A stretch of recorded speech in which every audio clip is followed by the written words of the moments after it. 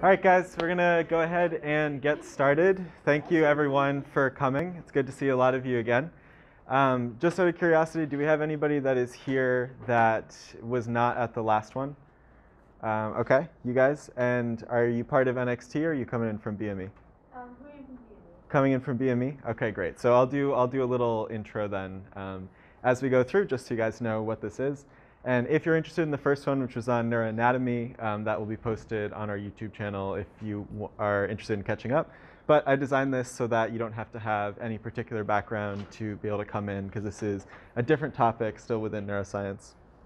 So as I said, last time we did neuroanatomy. Right now we're doing neurophysiology, which is how neurons communicate together, how they transmit electricity and use that for communication. Then I'll be talking about neuroprosthetics and brain-computer interfaces next Monday. And then I believe the following Monday, right, John will be talking about neurostimulation and devices to help heal and enhance the nervous system.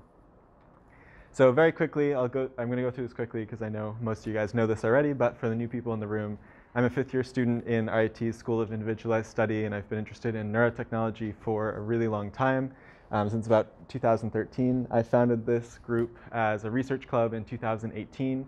And we transitioned to a club at the start of this year to make it more accessible to people. And I'll get into a little bit more what NXT does. Founded a YouTube channel and media company called BCI Guys, where I create educational and easy to understand content around neurotechnology. If you're interested in learning more about this stuff, you can just search BCI Guys on YouTube or Instagram or Twitter, and there's a lot of content there. And I'm currently doing some research over at the University of Rochester. And I frequently give talks. I mean, I'm doing these here, but at different events for neurotech and run workshops. And so just a quick overview of what NXT is.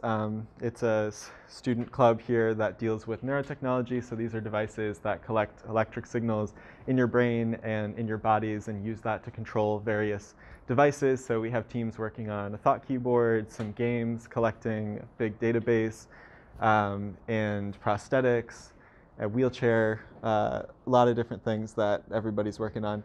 And so we got to go to Dubai once. That was fun, and we do like maker fairs and things like that. We were recognized a couple times in various RIT media. Again, this was going to Dubai, and we do maker fairs and stuff. All right.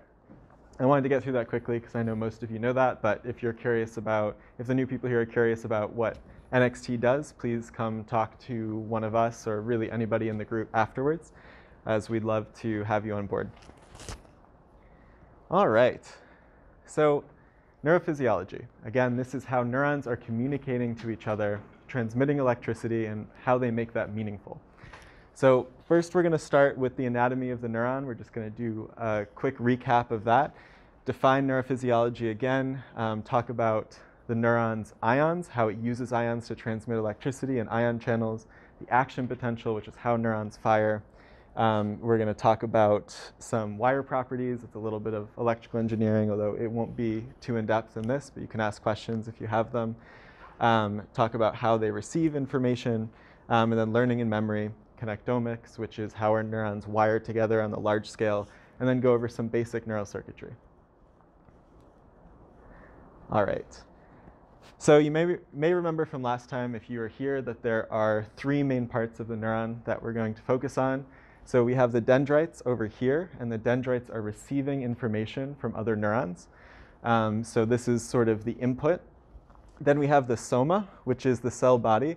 So if you can remember back to whatever your last bio class was that you had, whether that was in high school or maybe in college, this is just the standard part of any cell that has all of that normal cellular machinery that you would expect. But then this really, really unique part of neurons, this is unique too, but especially the axon, because this is structurally different from the rest of the cell. And this is the thing that transmits the signal all the way out.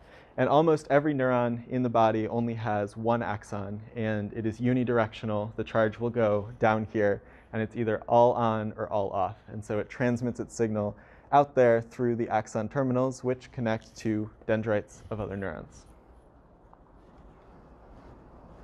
So again, I kind of went over that, but the dendrites are picking up the signals, and they have these little things called spines there.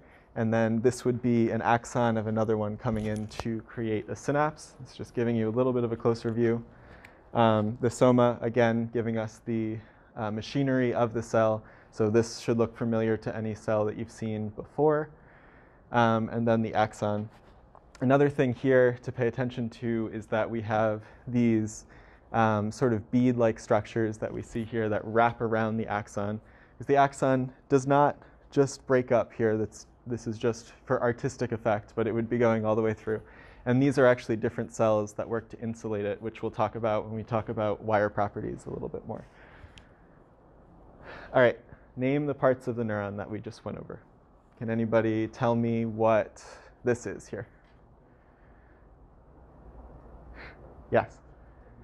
Yep, absolutely. I know we did this last time, but I'm just keeping everybody fresh. How about this center part? Just, yep, very good. And the last part. Yes, very good. Perfect. So there are a couple of different ways that we can classify neurons as well.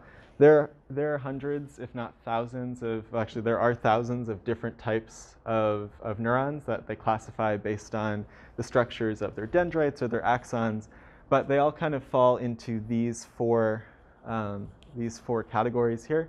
So you have anaxonic, which don't have an axon, so I know that's confusing based on what I just said, but they transmit signals locally in very small areas. Bipolar neurons, which are good for sensory. Unipolar, also often involved in sensory. And then multipolar neurons this is the most common type that we have, and what I was just showing on that last one, with multiple dendrites springing out from the top and that one clean axon that comes out to stimulate other neurons. And we talked about this last time too, but you may hear the terms white and gray matter. Gray matter is referring to the cell bodies and the dendrites of neurons, and the axons or that wiring, that's that white matter. So if you're looking at an image and you see the lighter areas kind of on the inside, that's all of the wiring, and then that outside is where all of those cell bodies are. And then finally, before we get on to the new stuff, I want everyone to remember that there are support cells in the brain that are there to help the neurons fire. Most of the neurons, 90%, or most of the cells, 90% of the cells in our brains are actually glial cells, or they're support cells in some way. And so all of these cells just help the neurons function and connect to each other, stay healthy, that kind of thing. All right, so now we can get into what I think is the exciting stuff, neurophysiology. So why study neurophysiology? So this is particularly important in building brain-computer interface devices, because we need to understand how they're transmitting electricity to each other, or how they're using chemical messengers to send signals. So that's really important, but also if you're using like pharmaceuticals to help with any type of ailment of the nervous system, it's really important to understand how those drugs will affect neurons, affect their firing, and how they connect together. And really, this is the underpinning of everything that is going on within our brain. This is how neurons are connecting and communicating with each other. So how do we study neurophysiology? There are a couple of different methods. This one you may remember from the last time, but this is actually just taking an electrode and sticking it right into a neuron.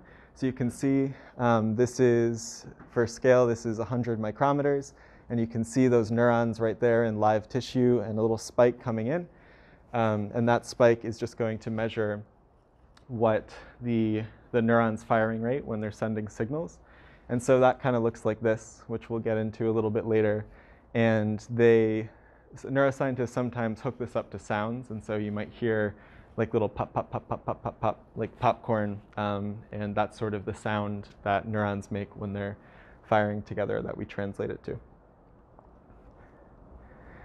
So another way that we look at these neurons connecting together and firing together is through retrograde and antegrade tracers. So these are, you use viruses actually, which I think is really interesting, to change the DNA sequence of neurons so that when they fire, they glow a specific color. So these are glowing green, and you see those glowing purple. And if we have time, I'll talk about how neuroscientists use the rabies virus to actually select for specific neurons and cause them to glow. But this is really, really useful, as you can imagine. When you see a neuron light up, you know it's firing, and then you can see who it's talking to, and that's a really important way that we do this. And then finally, there's a book somewhere around here, I see it in the back now, that shows some beautiful stained images. So another way that we can look at how neurons are connected is by putting ink in them, basically, and having that move from neuron to neuron. And then you get some really, really pretty pictures of the branches of neurons as they spread out. All right, so to understand, so the next part that we're going to kind of shift into is how the neuron is actually transmitting a signal, because it's quite different than how we would think of electronics harnessing electricity, and it's important to understand the biochemistry. And so first we have to go back to whatever your last chemistry class is and talk about this a little bit. So first we have to know about these 4 ions. So do we generally remember what ions are from chemistry class? Yeah, so here, an ion is when you're gaining or losing an electron or multiple, so that the charges in your valence shell, so that's the outer electron cloud, are balanced. And so in this case, we have potassium that has lost an electron, so now it's positive because it has more protons than electrons.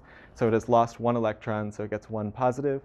Calcium, which has lost 2, and then sodium, which has lost 1, and chloride, which has gained 1. So that's why we have a negative symbol here, and then that 1 positive symbol for sodium, and then the 2 positive symbols for calcium. And I'm going over that because it's really important that we remember what each of those are for these specific ions, because that's going to be very, very important as we go through this. The other things to remember are chemical force and electrical force. So chemical force is stating that the ions, or just objects and molecules, want to spread out as much as they can generally. So you see a high concentration of, we'll say, ions over in this area. They want to spread out to be as far apart from each other as they possibly can. So this is like if you put dye in water, you notice that over time that dye spreads out to make all of the water red or blue or green or whatever the color is. That is chemical force that is acting, so the tendency for things to move away and spread out. Then the other one is electrical force that we know of from magnets, where if you have 2 positives or 2 negatives, they're going to repel each other, but a positive and a negative are going to come together. Again, these are very important to understand for how the brain and how neurons are able to use these to harness charge. So in the neuron, like any cell, we have a cell membrane that is separating the cell, the insides of the cell, from the extracellular space, from what is outside of the space. And so in here, the neuron, and other cells do this as well, is trying to find a balance between those electrochemical forces that I was just talking about before. Because in real life, you have a balance of all of these things going on, of all of these different ions, and we need to have, and that equals out to a specific charge. And so if we were just to take one at a time, like sodium, for example, we know that there is the chemical force that's acting on it, so they want to move apart, but also they're both positive charges, so they don't want to be too close to each other. So what we end up getting here is a voltage of positive 60 millivolts. And so what that means is if we were to measure the voltage here, this means that the number that we would get is positive 60 millivolts. And that just means, and so what that ends up meaning is that there are more positive charges on the outside for sodium than there are on the inside. Or no, I'm sorry, that was the wrong way. So the inside would be positive because it's measured inside to out. So it wants it to be positive 60 millivolts on the inside of this membrane. And so these ions are moving in if this were at 0. Calcium wants it to be 137 millivolts on the inside. So it wants to have a lot of calcium on the inside relative to the outside. Potassium is the opposite, so it wants it to be very negative on the inside. And since it is a positive ion, it wants to move out to lower that threshold, or to lower that voltage. And then chloride, finally, also wants it to be negative on the inside, and it is a negative ion, so that means that it is coming into the cell. So the Nernst equation up here, I'm not going to go through because I don't really like math, but the Nernst equation is the thing that tells us, that gives us these numbers, so it helps us find that balance between the electro and chemical force. I will post these slides if you're interested in that. There are a couple other equations that I will gloss over at the end, but that is how we get that number. Oops. So how are we feeling on that? Because I know that was kind of complicated. Does anybody have any questions, or are we generally good? All right, excellent. So when the neuron is at rest and you have these 4 ions battling it out, the neuron maintains a membrane potential, a resting membrane potential at negative 65 to 70 millivolts. Now, the point of reference here, 0, is where all of these ions, all of these ions naturally, without any energy applied to them or any other forces, would just equalize across the membrane at 0 here. So that's where we get that reference point. So this negative 65 resting potential means that the neuron is doing something to keep it negative, and the reason why it does that is it's building up potential energy, because these ions will naturally want to equalize out to 0, which means that there's stored energy within the neuron.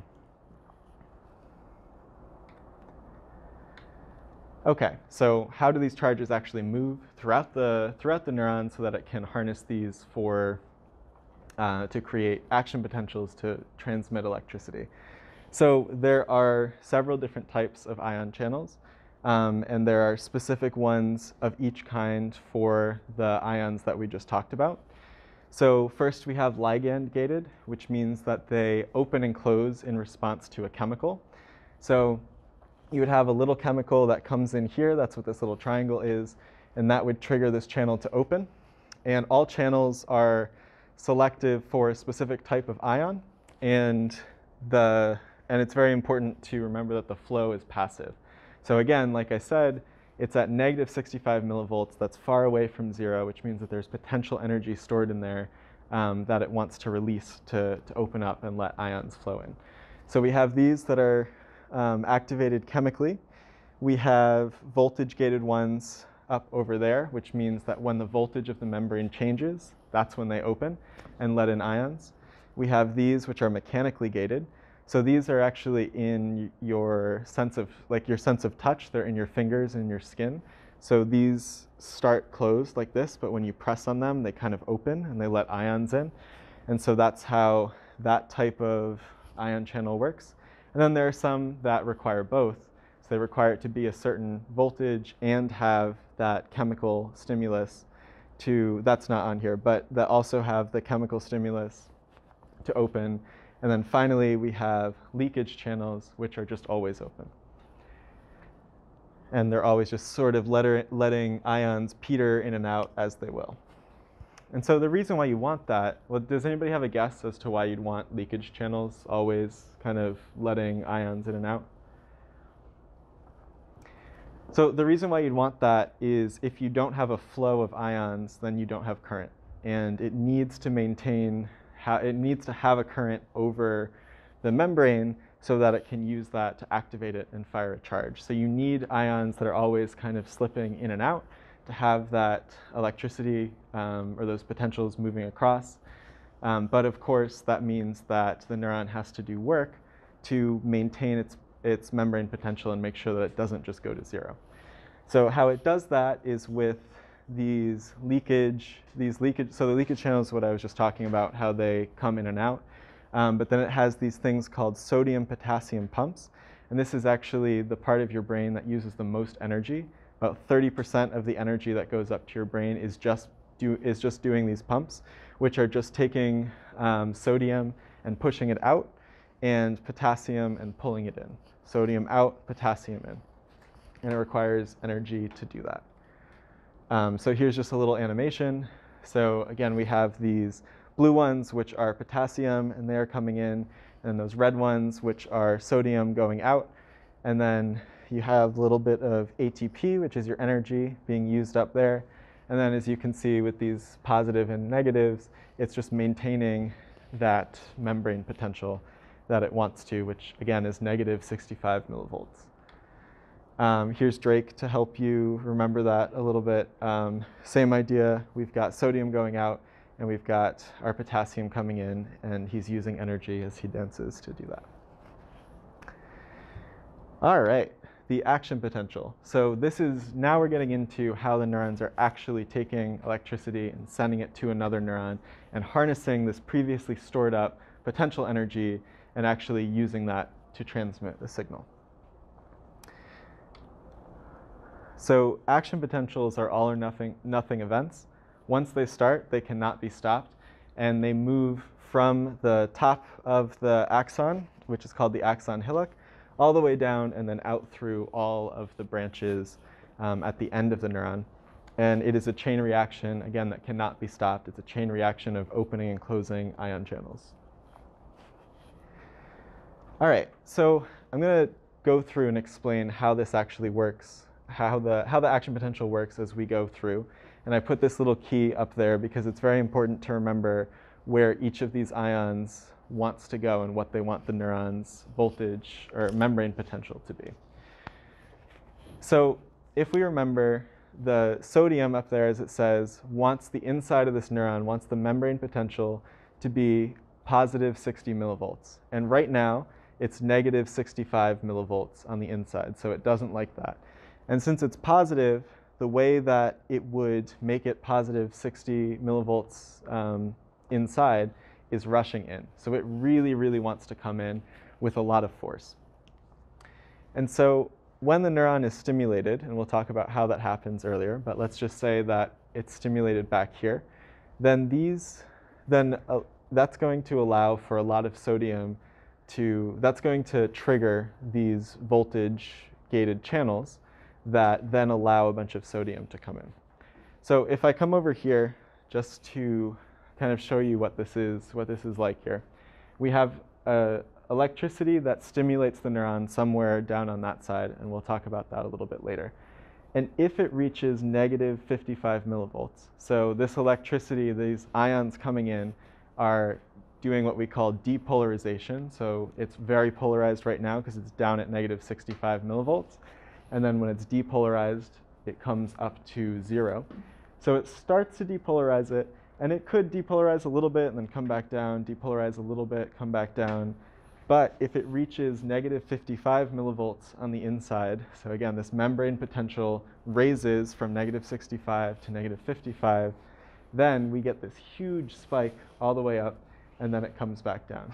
And this spike happens because at this point here, this voltage is what triggers all of these sodium channels to open. So that voltage makes these snap open, and now we have a ton of potential energy stored that's using these sodium, that's engaging these sodium ions and having them flow into the axon, into the cell. So that's what's happening on this rush up here. And so we have 0 millivolts here, but it keeps coming up because, again, sodium wants it to be positive 60 millivolts on the inside. But as soon as we cross 0 here, then the neuron is like, okay, we got to stop this. It's going too positive, and it likes it to be at negative 65. So what does it do? It causes potassium ion channels that are also voltage gated to open. So over here on the left side there, the potassium ion channels start to open, and that is triggered right at 0 millivolts. So it continues to still go up a little bit because of how strong that reaction is. But the other thing that happens is that these guys close very, very forcefully at that point. So it's going up, but the sodium ones slam shut. There's a little ball that actually goes into them and slams them shut so that nothing can get through. And now that these potassium ions are in there, they're really, really unhappy. They are positive, so they're making it more positive in there, and they want it to reach negative 97 millivolts. So now they rush out, and as these positive ions leave the cell, as they leave the axon, that is making the membrane potential sink back down, and sink back down very quickly. And it kind of undershoots a little bit here, and then those ion channels close. And then this little part here is those sodium-potassium pumps that are helping to now take that potassium, bring it back in as it pushes out the sodium. How are we with that? That was a little bit confusing. Please feel free to ask questions if you have any. I'm going to take some water. We're good, really? Awesome. That is a pretty complex topic, so I'm glad, because I'm happy to explain it further if anybody needs, but that is the general process. So we have the sodium rushing in when the voltage reaches negative 55. This becomes a chain reaction moving down because we have these ions in here causing the next one to go. And then as this charge is moving down, as these ions are kind of randomly moving in this direction, we have these potassium ion channels getting triggered. And now they're sort of closing this and returning the membrane potential back to negative 65. So this is just sort of a little animation of that. Like I said, it's a chain reaction. And so I will talk a little bit more about that in the next slide, but hopefully you can kind of see how that's going. We have that progressive as the ions move down. Yeah, go ahead. Are the ion channels only located at the nodes? At the nodes, yes. So I will talk a little bit more about that in a second, but yes, the myelin sheath, these cells around here, are designed to prevent those ion channels from forming in these areas. So the ion channels only form in these areas, and I will talk about that in a second. It's a very good question. So this just kind of shows us again that this is a chain reaction. So the blue starting on the outside, this means that this is our sodium, and you can see it moves in very quickly and then gets sucked back out. These are our potassium. You see that goes out very quickly.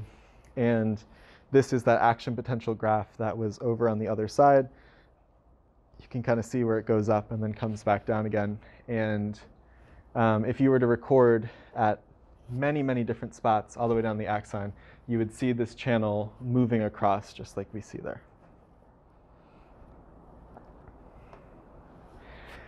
So if you have a really, really strong stimulus, this doesn't mean that the neuron is going to have a bigger fire on that graph that we just saw. So the size of these action potentials as measured with voltage here are always going to be the same. And this is that same graph that I showed you before that was right over here, but this is what it actually looks like scaled correctly within a real graph that's being recorded from active neural activity. And so up here we just have a square wave of stimulus. And so this is just electricity applied artificially, but it can simulate what it would be like having neurons stimulate it. And so we can see that this small square wave here does raise it, but it doesn't raise it to negative 55. So it does maintain, it's a little bit depolarized from where it is at 0, but that doesn't cause an action potential. And as soon as that goes away, it returns back to rest at this negative 65 millivolts. Then when we apply a medium intensity, so a little bit more voltage than this one, we do start to see spiking fairly consistently for the duration that that voltage is applied onto the neuron. And so when we have a really, really high injection of current here, we don't see these peaks get any higher. It's the same, but we see that frequency go up quite a bit. And these can fire up to once every millisecond. And so they activate once every millisecond. And the reason why we have that maximum is you need time for those ion channels to open and close and for the neuron to reset itself with the sodium-potassium pumps. All right, so to answer your question for the myelin and, and where those ion channels are on the axon, so there are a couple of things that neurons can do to change how fast these action potentials travel down the neuron.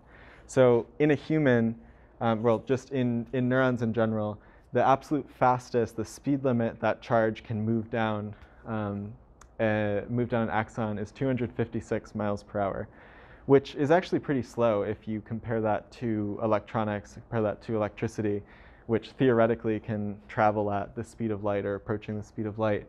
I don't know what that figure is off the top of my head, but it's certainly a lot more than 256 miles an hour. And so, but they can also be quite a bit slower, and that timing is very important because the brain and the nervous system learns to use different timings for biological clocks, for example, and for prediction, because it knows how long it takes different neurons to transmit signals.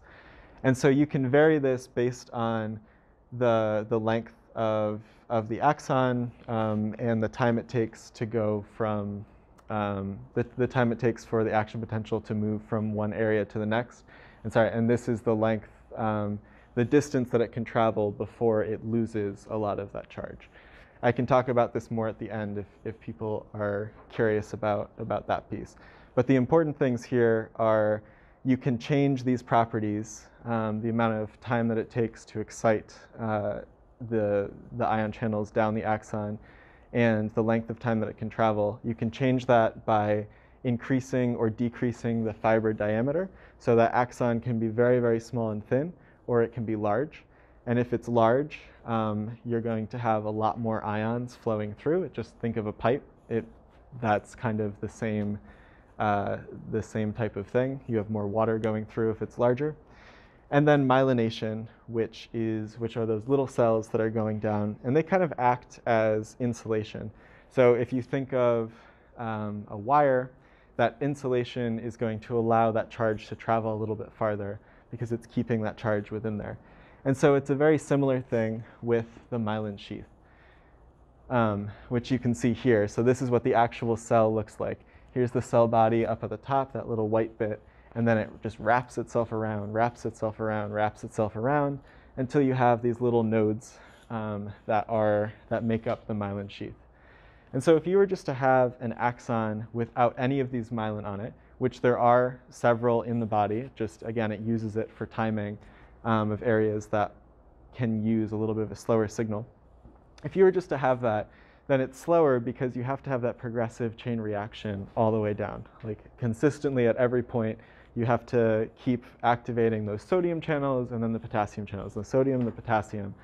And if you have these myelin, it allows the charge to jump from here to here, from here to here, from here to here. So those ions, those sodium ions that are now in here kind of spread out, spread out, spread out, and then they make this become -55 and then shoot up. And then same thing here, -55 and shoot up. And it continues all the way down. So that speeds it up. But if you make those myelin too long and too thick, then you lose that signal. So, that varies a little bit from place to place, but for the most part, that isn't an issue. Although in multiple sclerosis, what you're having is a breakdown of these myelin, these Schwann cells, or in the brain, oligodendrocyte cells. They start to break down and you don't have those myelinated axons. And so those signals do not transmit as well. Some of them don't get there and other ones just go a lot slower. All right, so once this action potential comes all the way down through the axon, it reaches the end, which is the axon terminal, also called the axon bouton. And now it wants to transmit a signal to another neuron, because that's the whole purpose of it doing that anyway. In the first place is it wants to communicate, and it needs a method to communicate. So there are two types of synapses. You have these over on the side called gap junction or electrical synapses. And they're called electrical synapses because they just basically take charge. They take those ions, and they just move them from one neuron to the next one without any intermediary. So this is basically just a wire there's no difference in the signal that starts up here and down here. It's just pushing that through. The benefit is that they're very fast, but the downside is that they don't really do any processing. They are just wires.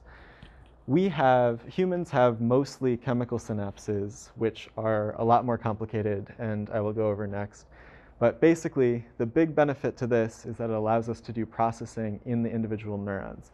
Because of this system, which I will explain, now neurons have a choice based on the stimulation that they're getting here and from other neurons. Do I want to fire or do I not want to fire based on the information that I'm getting from lots and lots of neurons? So it's no longer a wire now. Now each neuron gets the opportunity to make a choice based on the information that it's getting. But these are a lot slower because they rely on that diffusion to come across the membrane. And there is a physical gap between neurons where there is not for the electrical synapse. All right, so I am going to just explain the process of, I actually think I'm going to draw it because I think that might make it a little bit easier. But so again, we have this, we have the axon coming down, and this is called the axon bouton here. And so that's what it's showing up there. Also the presynaptic terminal because it is before the synapse. And then we have the postsynaptic terminal right here, which is the dendrite.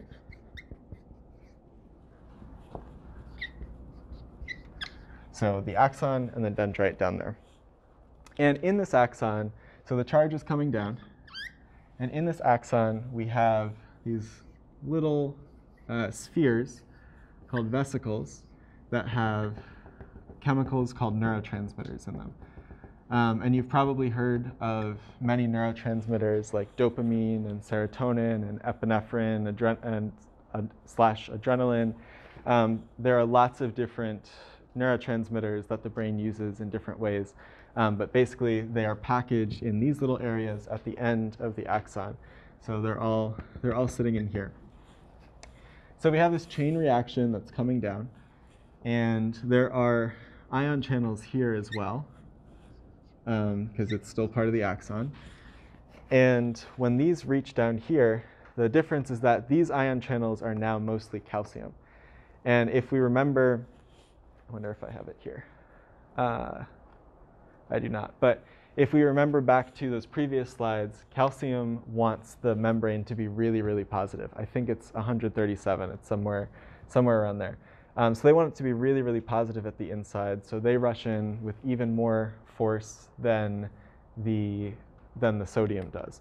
So we have a lot of calcium coming in here because these are voltage gated as well at negative 55 millivolts. And so we have a lot of calcium coming in. So this is Ci++. And so now this starts to get really, really depolarized. And what that does is it engages these little proteins that look like a hook. And they kind of lasso these vesicles, and they pull them down, all down to the membrane down here. And there are some really cool animations that kind of show how it does this. But basically, there are these little proteins that just grab this, and then they pull it down. And then this here, there's a membrane there that merges. So if it's a circle here, it's coming down. And then it kind of merges with this. And then it lets all of this neurotransmitter out into this general area here. So now we have a lot of this chemical that is floating around in the interaxonal space, or in the synaptic cleft. And so this is just kind of floating around. And then on the dendrite, we have a lot of these ion channels as well. But these are those ligand-gated ion channels that I was talking about. So that means, so ligand again means chemical. And these little neurotransmitters are going to bind to a lot of these ion channels, opening them. And now we have ions flowing in. And these ions could be sodium, which is going to make the membrane potential depolarize. So we're adding charge in, making it want to fire. Or it could be chloride, which if we remember has a negative charge, meaning that it's making it less likely for that to fire. So this is sort of what happens at that part. And then after that, there are these little channels called reuptake channels. And these neurotransmitters start to get sucked up into these channels so that they can be recycled. That's one way. They can also just kind of diffuse off, or there are little cells, astrocytes, that can eat them, because you don't want these neurotransmitters just floating around here forever, because then it's going to keep stimulating this neuron over and over and over again. And we want to, the brain wants to make sure that this is controlled, so that only when this one fires, right after this one does, and then it's cleaned and kind of pushed away. But it's at these sites here that a lot of pharmaceuticals and drugs act on the brain, and this is how most of that functioning is changed.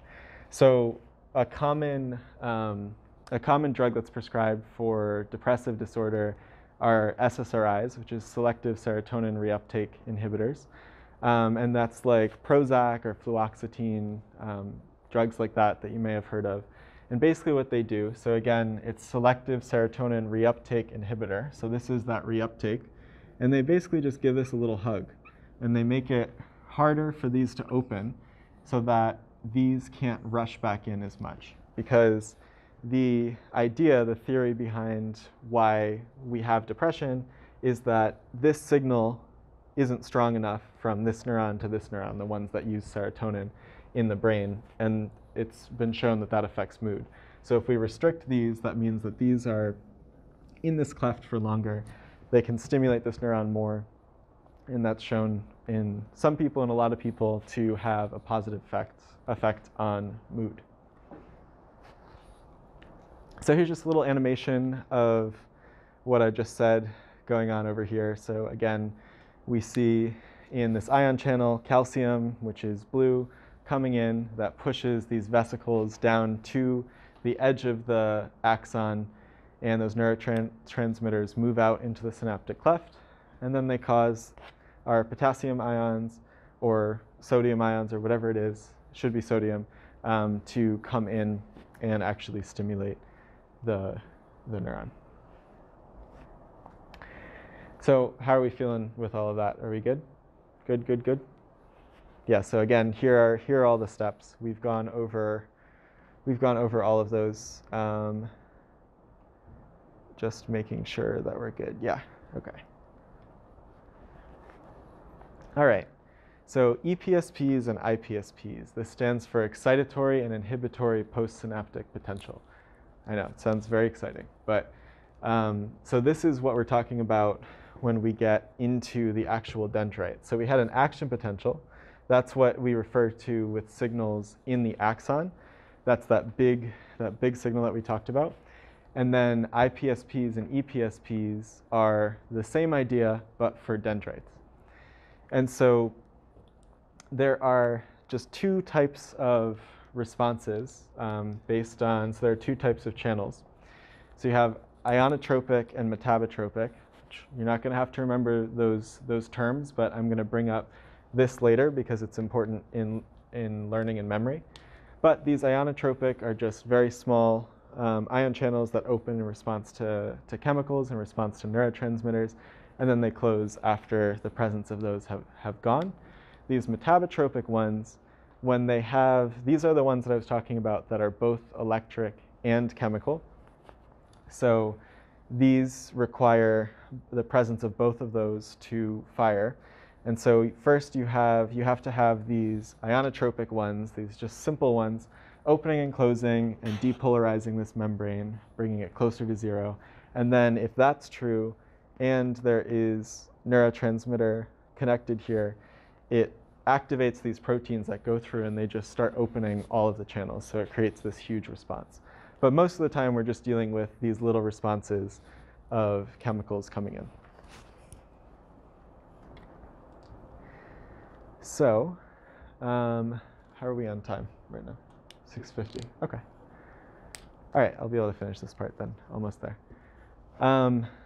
Okay, so we have the excitatory postsynaptic potentials, which means that we're exciting the neuron, we're bringing it closer to fire, we're telling it to fire. And so we see this little blip in the positive direction, bringing it towards 0, because again, it's down at -65. And then we have these inhibitory postsynaptic potentials, which are these IPSPs, which tell it to not fire and to go down. So these kind of fight each other, and different neurons will tell it to fire, different neurons will tell it not to fire. They fight each other, and then based on which one wins, the neuron will decide to fire or decide not to fire. That's a very simplified process of what I was talking about before, where neurons can pull together different signals and make a decision based on what is stimulating them. Oops. So just to see what this looks like, you have, with one stimulus, a little bit. With two stimulus, they add together, and three, they add together. So these are all those excitatory postsynaptic potentials. The more of them, the higher up it goes.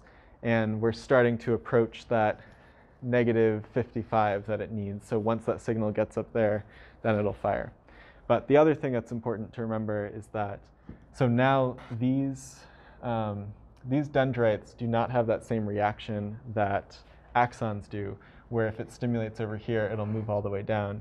Instead, they're just opening and closing in response to what's going on right in that specific area. So a receptor might reach -55, but once it gets to the soma, which is where that decision is made to fire, that signal may have dropped down quite a bit because of those leakage channels pulling out those ions as they go through. So really, you need a really strong signal in a lot of these places to make the neuron fire, because you have to raise the soma, the cell body, up to that -55 to get it to fire. So there are two ways that the axons can do this. So there's temporal summation, which just means more stimulation in a small period of time, so just faster stimulation. So we see one excitatory postsynaptic potential here brings it up, but it doesn't get us to that -55. It's not that high. But then over here, if you have three rapid stimulations, that's three rapid signals from that axon that it's connected to, then these start to grow, and another, probably one more, and it would cause an action potential down here. But they sum on top of each other. And then the other way is just with multiple axons connecting to it. So you can see that with this, if they're all stimulated at the same time, we get a much bigger one, a much bigger potential than we do if there's just one. And the placement of those axons on the dendrites matters a lot too, because the closer that you are to the cell body, the closer you are to the cell body, the more that those axons affect it. So there are lots of areas in the brain where you might want better signals from some neurons. Like, for example, if you don't want a neuron to fry itself, you might have a really, really strong response from some inhibitory neurons that tell it, okay, you need to shut up, no matter what the other stimulus you're getting from the other neurons is. All right. So learning and memory, there is the adage in neuroscience, neurons that fire together wire together. This is the principle that underlies neuroplasticity, but also in neurodevelopment, this is how neurons connect to each other and build up those connections. So I'm going to come back over to this drawing here. So this is just the standard how signal transmits from one neuron to another.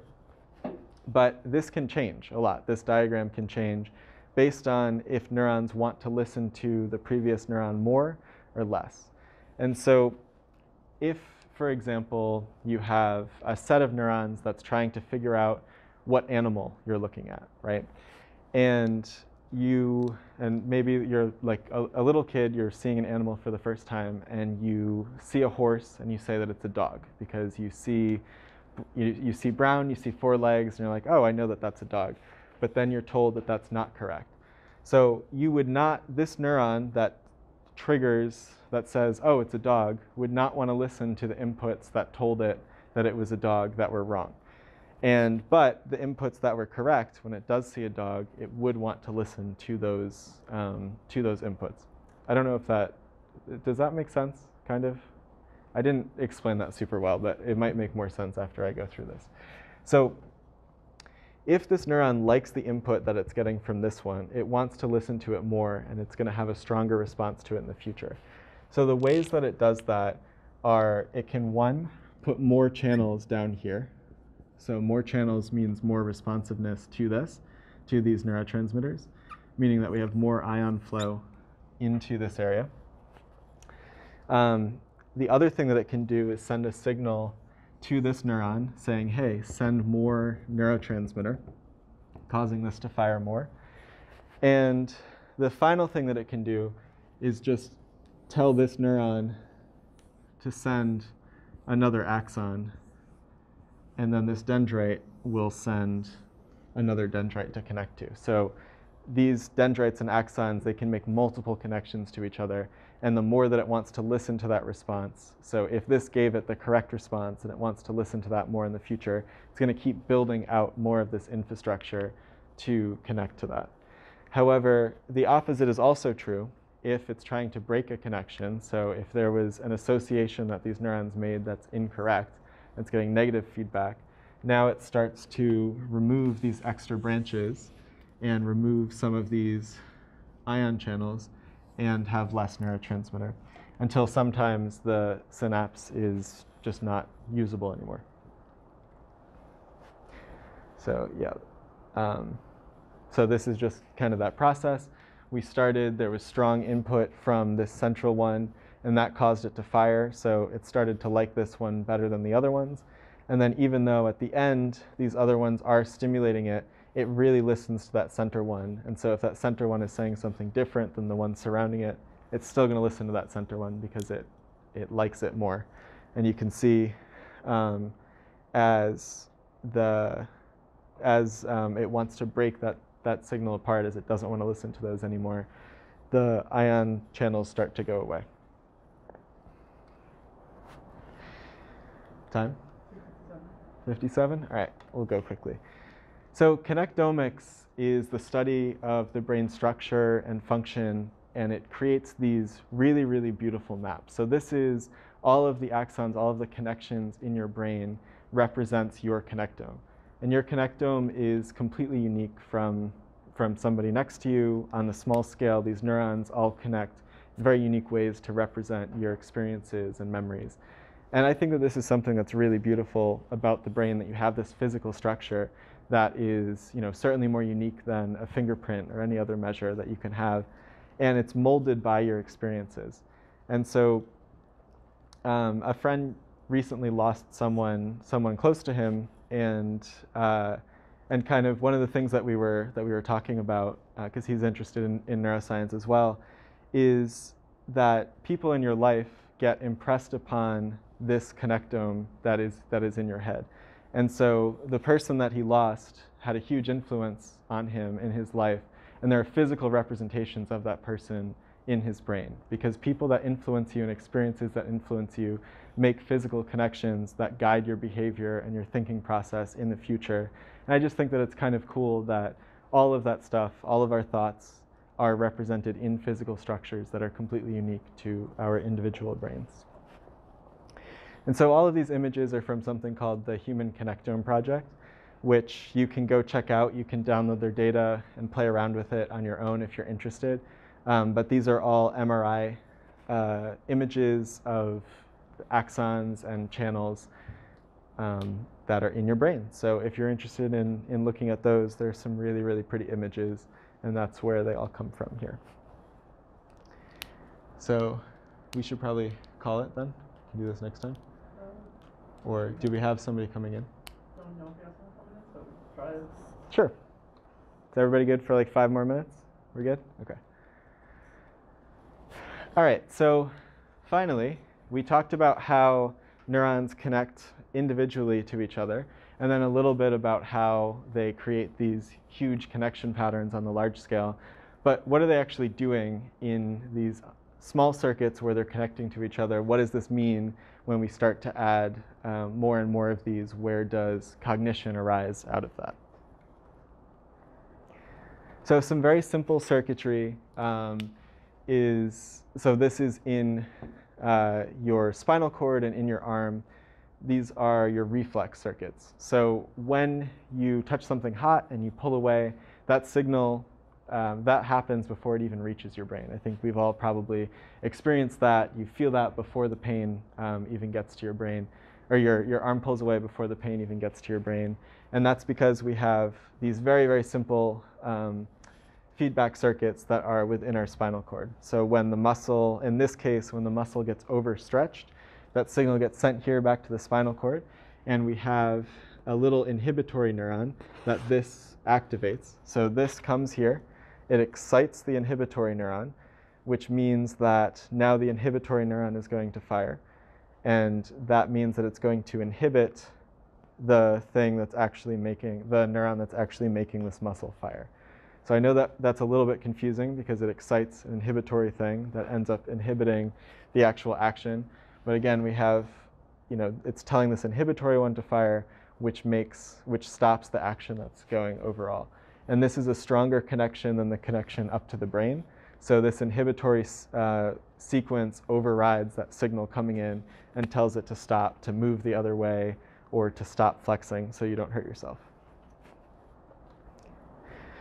This can get increasingly complex as we go up into the brain and look at some other systems. So this is the retina. These are your rods and cones. Here they are again, imaged with some of the virus staining that I was talking about earlier. And so you can just kind of see this is the structure of these cones. They respond to light and then send a signal down through the cell and then emit neurotransmitter out at the bottom. And these start to form even at the really basic level in your retina. This is just in your retina on the back of your eye. They start to connect together and do some very, very basic processing. So what actually gets sent out to your brain is this one cell, it's called a ganglion cell, that aggregates information from many, many, many different photoreceptor cells. And so this is only showing 3, but it's often several dozen that combine into this one cell. And so the brain is only getting stimulation from what this one is. And so what's happening down here is these cells have to make a decision based on what they're seeing here. And so we have these that like it when, for example, what it's looking at, the light coming on here is dark, and then this one likes when there is bright light coming on it. And so they kind of fight each other based on the stimulus that's coming in, and whether it meets up to what the neurons like or not. So if it's bright or if it's dark, then they kind of fight that out, and then that one signal gets sent out here. And so that is just kind of the start of the visual system. That's one small point, and then these kind of add up together and get those individual axons and neurons that go out to the brain. And this is sort of that starting point. This arm thing is still up there. So then another very, very simple circuitry thing, another simple circuitry diagram is in an area called the thalamus. So we talked about last time, which is right in here. So we talked about last time that the thalamus is an area that's basically just like a superhighway of information. Signals are just coming through there. But there is some very basic processing done in here as well, again with one of those inhibitory circuits. So this is that cell that I said was sending a signal out to the brain before, coming in here. And this is the main cell in this area that would send up the signal to the other parts of your brain that can begin processing. But we have these little local inhibitory circuits, and actually a signal getting sent back down from this area. And what these do is help refine the image by constantly checking and making that area start over to make sure that what you're seeing is actually true and not changing. And so when it changes, then these inhibitory circuits kind of cut that off right here and prevent it from sending signal up to that upper area. So these are just very, very basic circuitry that help maintain the quality of the information by checking to make sure that it's still there. And this I'm not going to go through, but this is how complex the brain actually can get with this. So this is a somewhat complete wire diagram of just the visual areas of the brain. And so each one of these areas has its own local circuitry that's doing processing. I showed you the most simple ones, which are those center surrounds, that first thing in the eye and then in the thalamus. But these get increasingly complex as they go around.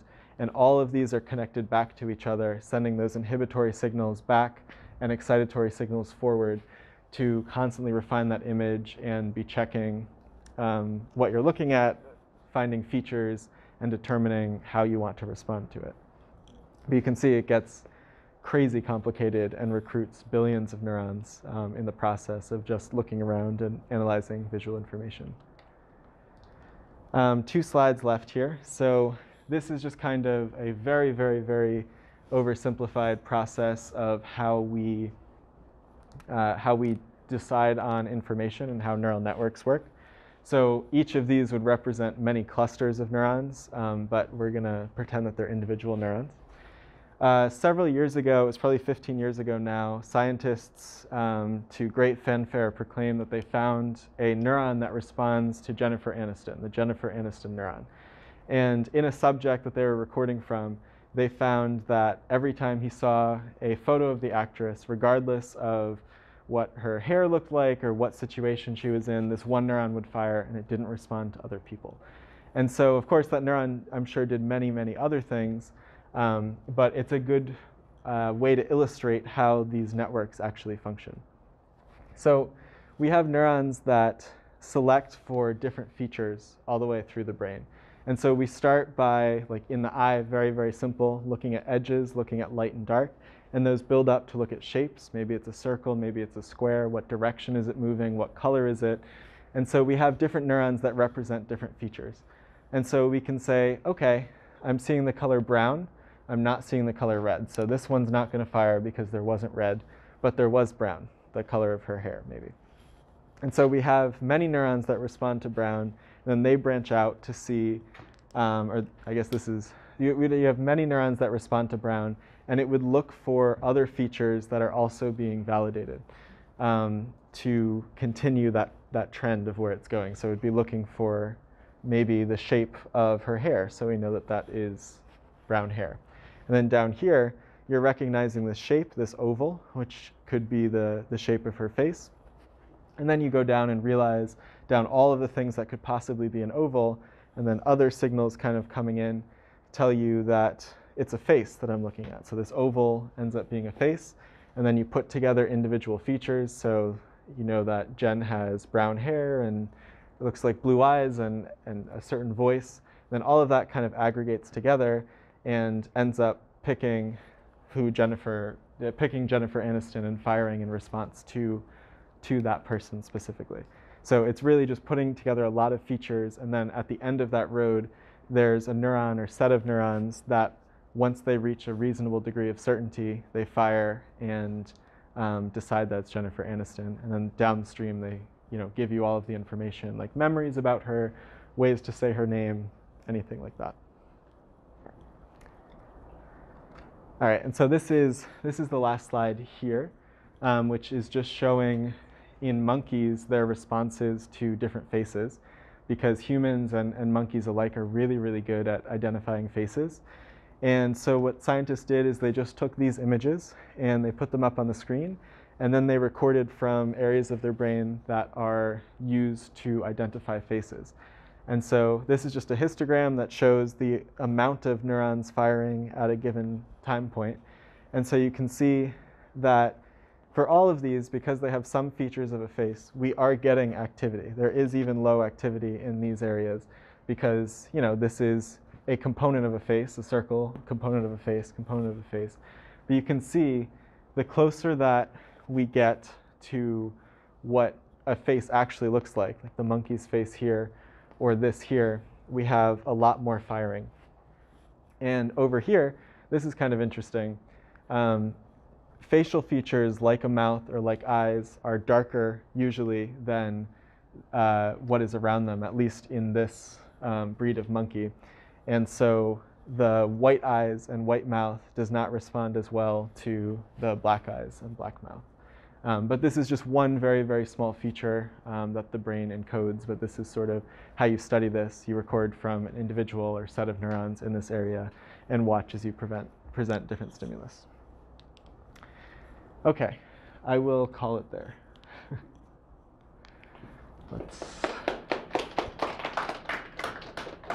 You're gonna